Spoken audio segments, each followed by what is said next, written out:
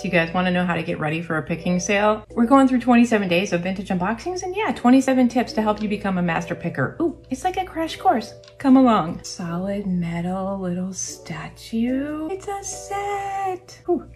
This box needs some airing out, people. Feels like it just fluffed, but it's not fluff. I love little pictures. Always pick them up. Baby plates. Look at the look on her face. If you're gonna get ready for a picker sale, dressing down is really dressing up. Because you're gonna get messy. There's gonna be cobwebs. Sometimes animal smells. I've also seen rat poo. Picker sales tend to be a little dirtier than the rest. So put on your worst pair of jeans. I suggest jeans because then you don't have things touching your legs. These are messy goodness. We're not gonna make it through this box, you guys. Speed style.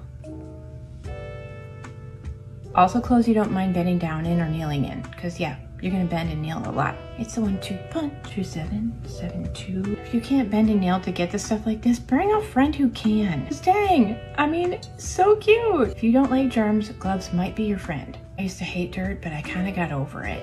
If I ever see someone in heels, I know they're walking away with just 1 or 2 items. They're not picking like me.